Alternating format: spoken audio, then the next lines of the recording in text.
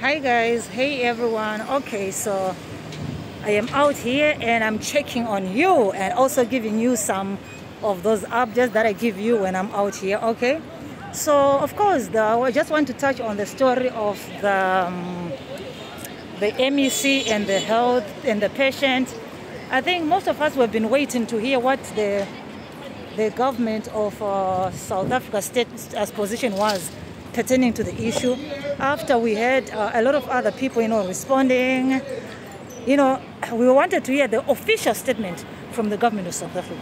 And you need to wait no longer because the South African government issued a statement yesterday where they say they are condemning the acts of discrimination or victimization or anything towards anyone who goes to the hospital seeking medical or health care. Okay, so a lot of people have been wanting to know what exactly was spoken and what happened there and everything. So yes, the government of South Africa responded. Okay, they say we condemn the prevention of access to health care. Okay, and also they said we don't want anything to do with color, nationality, race, whatever, to be the thing that is used to discriminate or to prevent people from having their health care.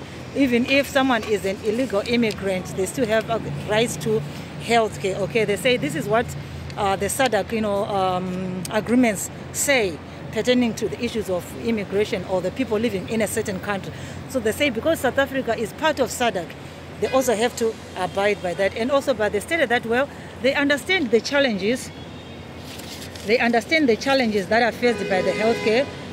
How it's being strained because of a lack of resources and because of high demand from people. They say that they also understand that, but at the same time, that cannot be used to push away people who come to seek medical medical attention in hospitals or wherever they go to check. Okay, they also say that South Africans should also learn to live with other Africans in harmony because they are Africans. Okay, so they need to live with all Africans in harmony. So yeah, so that's the statement. It's an official statement from the government of South Africa. A lot of people have been wanting to hear, oh, what are they going to say? What to say? Well, we don't want any discrimination or anything because everyone has got rights. They say healthcare is a basic human right, and everyone in the country who is living in the country has got right or access to have access to that. Okay, so anyway, I know people are going to be having some opinions about that, but yeah, it is what it is. Okay, because now we saw the Operation Dudula, people saying, well, they want to launch a nationwide campaign where they're going to be stopping anyone who is undocumented from receiving health care in public institutions, and also that those who are documented and go to the hospital, they need to pay for their services. So they say they're going to be launching a nationwide program or campaign along that line, okay, of saying everyone who goes to the hospital should pay. If you're a foreigner, you should pay. If you're undocumented, you have no access, okay, you cannot have access to the health care, okay? Oh my goodness, oh my goodness. So that's it, guys, that's it. Yeah, so by when I get home and I sit comfortably, I'm going to share again with you the full details and more other things that have been spoken along that issue. I'm going to give you more details because believe you me, there are more things that have been said. So I'm going to be giving you all those stories again, okay?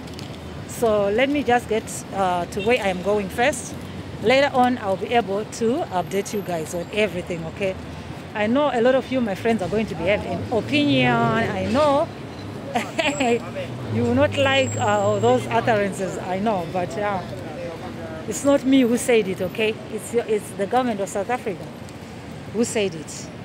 I'm just reporting on what has been said. And also, I saw some people saying the issue of the Malawians that I shared was fake news, but I don't know. I don't think it's fake news because I've seen it being shared by mainstream media, okay?